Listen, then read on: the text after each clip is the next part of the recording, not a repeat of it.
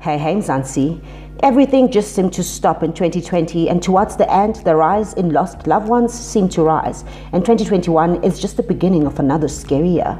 When a loved one dies, surviving family members cry together and comfort each other. But this was not possible for the family of late KZN Community F Safety MEC BHEKI Ntuli, who was 63 years old, who was laid to rest in Empangeni, Northern KZN on Thursday, 21 January.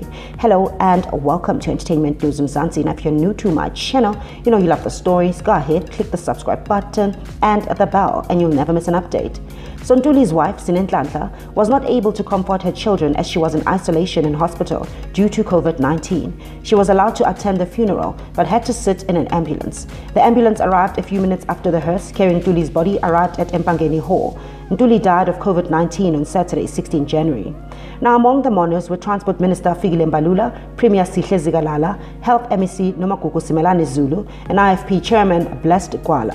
Speaking on behalf of Ntuli's children, Mbali Nzuza said, "He taught us how to love one another. He was a good father to all of us, and we thank him for everything he did for us. Farewell, my best friend and father."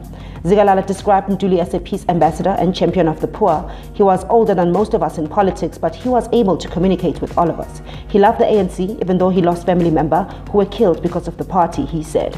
Mbalula said there was no task Ntuli was given that he did not do. "We have lost a servant of the people. His children must know their father was a hero," said Mbalula. He said the fact that Ntuli's wife was allowed to attend the funeral was not favoritism. All COVID-19 protocols were adhered to. Ntuli's coffin was outside the hall the entire ceremony, he said.